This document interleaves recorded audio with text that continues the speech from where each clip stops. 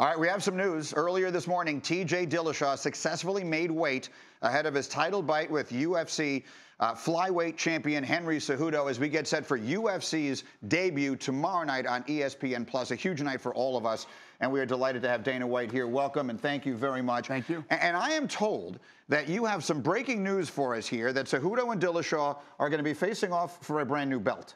Yeah, so as we go into this next generation with ESPN, it was time for us to change up the belt. So, yeah, these guys will fight for the first brand new championship belt. This is Brandon, our stage manager, and this is the brand new belt. Can we show everybody that? So this is what they'll be fighting for tomorrow night on ESPN. It's pretty nice. Beautiful. And I'm not going to lie to you, having just held it for a second, it is very, very heavy. They're very heavy. Now, this is by no means the first super fight that you have put together, but what intrigued you the most about this particular matchup? You know, anytime that you can do champion versus champion, and you have, what's incredible is, think about this.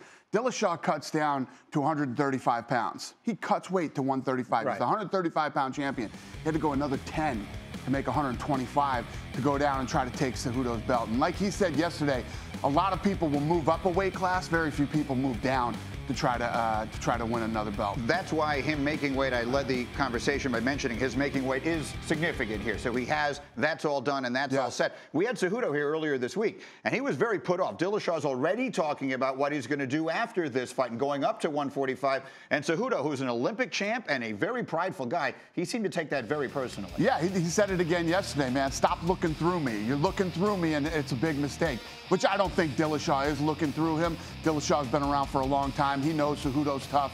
But on the flip side, he's talking about moving up to 145 pounds to face Max Holloway, which Max Holloway is so much bigger than him. Pretty crazy, but impressive. I like his style. I like what he's thinking.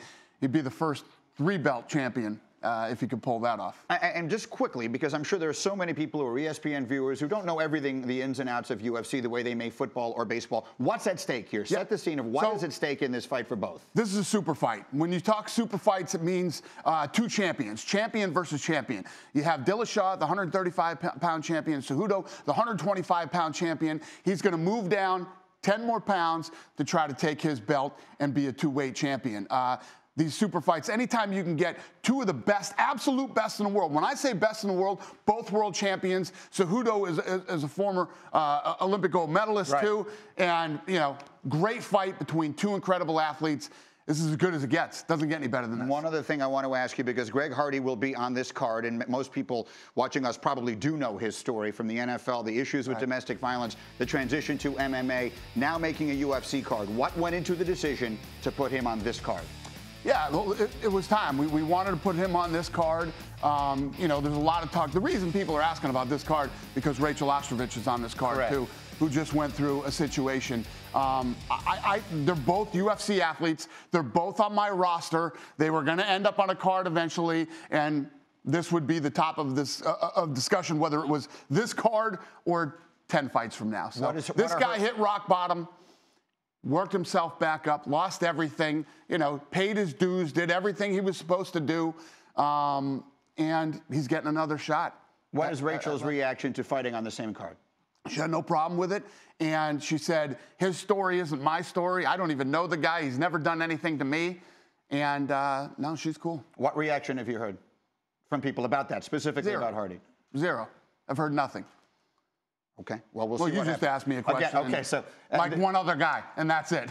Okay, well, we'll see what happens there. But again, tomorrow night, it is the huge night for us at ESPN. UFC comes. It's at Barclays Center, right across the river here from us in Brooklyn. Cejudo and Dillashaw, a super fight, and we are delighted to have it. Thank you very much, and good luck tomorrow night.